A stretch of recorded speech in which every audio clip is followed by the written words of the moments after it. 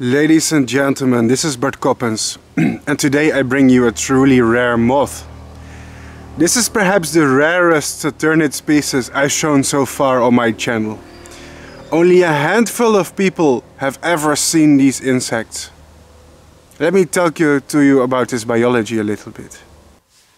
You are currently looking at one of the rarest species of Saturniidae submoths in the entire hobby. They are so rare and valuable, 25 eggs of this species can sell for over $80. When a female lays about 100 eggs, they can lay over $320 in eggs per single female. The eggs are precious and valuable because this is a rarely collected Saturniidae moth.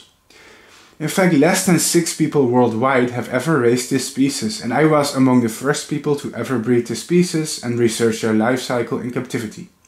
I am one of the only people who has ever seen the caterpillars and the moths of this species on the entire planet. They are so rare that a dead male and female in good condition can sell for hundreds of dollars in some instances. The species is found on the border of 2 states in Mexico, named Durango and Jalisco. Here the species flies during the day. That's right, this moth is a day-active Saturniid species, and when it's sunny the males begin to fly and look for females. They eat from plants from the Fabaceae family, and in captivity they love Robinia but also Salix. The caterpillars are red-brownish and live in groups and have toxic little stingers on their back. I raised over 70 pupa of this species. The value of 70 pupa in terms of specimens would be over $5,250 if I sold all of this pupa. So I could go on a nice vacation for sure. But I didn't, because I don't breed moths for the sake of money, but for the sake of knowledge. But just saying, this species is so rare, it was thought to have gone extinct for a long time, in fact, until a team of biologists rediscovered them in the wild. Their abdomen is very colorful, because when they are angry, they show a threat pose. This serves to scare away predators that may be intimidated by these pretty and yet impressive colors. Is it working? Do you feel threatened yet? Overall, this is a species that is reserved for the most legendary of breeders alone. So if you can breed this species, I am impressed, because you have bred a top species. I hope you enjoyed watching this ultra rarity. Bye bye! The good news is I will be working on a life cycle video, a big life cycle video on this species.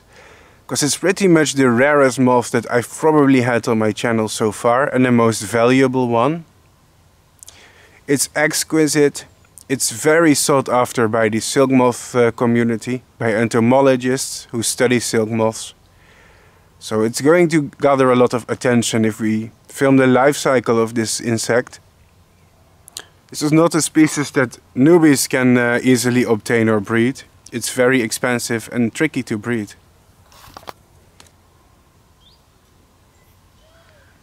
If you are a breeder who has raised this species in captivity and has bred it, then I will say I am impressed.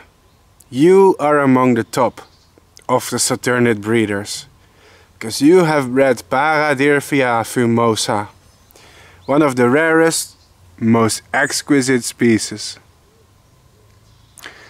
You have to be really lucky and have really good contacts in this hobby to be able to obtain and breed them.